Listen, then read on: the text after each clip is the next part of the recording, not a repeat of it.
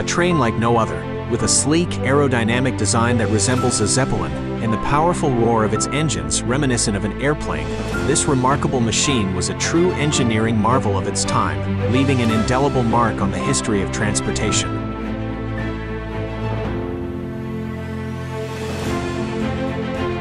In the 1920s, the prevailing opinion was that high speeds with trains required too much energy to ever be profitable. German engineers wanted to prove the opposite and began designing a revolutionary vehicle. It not only had to be faster than a traditional train, but also more profitable in the long term through energy savings. But what exactly is the Schienenzeppelin? As early as 1919, aviation engineer Dr. Otto Steinitz built the propeller car called Dringos, which, however, only reached a top speed of 60 kilometers per hour. 2 years later, Soviet engineer Valerian Abakovsky constructed another propeller car. Although it was significantly faster at 140 kilometers per hour, it crashed during a test drive and tragically killed its creator, among others. The principle of the aerowagon was also utilized by the German engineer Franz Kruckenberg. In addition to the propeller drive, he was also inspired by the airships that were highly admired at the time, which due to their aerodynamic shape had less air resistance.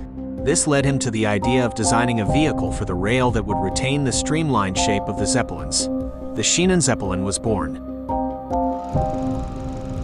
The railcar was built at the beginning of 1930 in the Hanover Lienhausen works of the German Imperial Railway Company. The work was completed by autumn of the same year. The Schienenzeppelin was 25.85 meters long and had a wheelbase of 19.6 meters.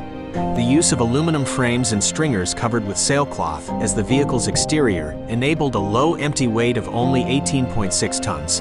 A 2- or 4-blade propeller made of ash wood was driven by a 12-cylinder BMW aircraft engine with a power of 600 horsepower, located at the rear.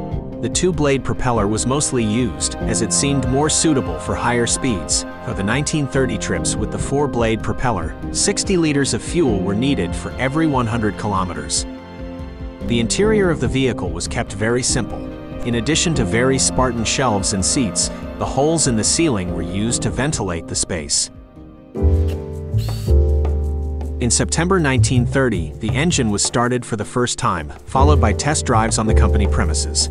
Just a few days later, the vehicle, now streamlined, left the halls in Lienhausen for its first high-speed run. Due to its obvious similarity to airships, workers at the factory gave it the name Schienenzeppelin, which translates to Railway Zeppelin. On the straight test track towards Bergwedel, the vehicle reached a top speed of 182 kilometers per hour. However, due to its still very long braking distance of 2 kilometers, the test had to be aborted before reaching the maximum possible speed. Just 2 days later, the first passengers were also able to experience the vehicle. After almost a year of testing, in June 1931, the Schienenzeppelin set out on a great journey through Germany. The first destination was the city of Hamburg. However, there were also major delays here, as no insurance company was willing to insure a land vehicle with a propeller drive. Countless people flocked to Hamburg to see Hans Kruckenberg's vehicle. There, the train was prepared for the next day. A very special day, because the upcoming high-speed journey towards Berlin would go down in the history books. On June 21, 1931, the propeller car departed punctually from Hamburg-Burgdorf. The journey was followed with great excitement in Berlin. Radio and press were ready. The journey was followed by telegraph and transmitted to the whole world.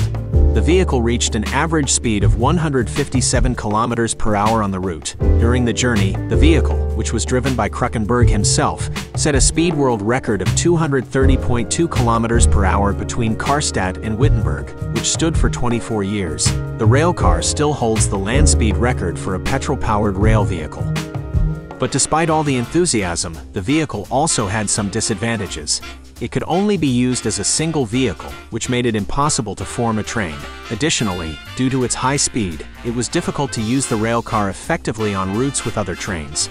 Also, because of the fixed propeller used, it was not possible to drive the vehicle in reverse, which required the use of turntables or triangular tracks. As these were often not available, very long turning maneuvers were sometimes necessary. The strong flow of the propeller and the resulting danger of stirred-up stones were also a safety concern for passengers on the platforms. Subsequently, the vehicle underwent several modifications. It was given a head with a 2-axle bogie, and the driving force was now transmitted to the bogie axles. A tip was placed instead of the propeller. In 1934, the vehicle was sold to the German Reichsbahn for further test runs, which however were never carried out. The railcar stood in Berlin Tempelhof for almost 5 years until it was scrapped in 1939 due to its poor condition.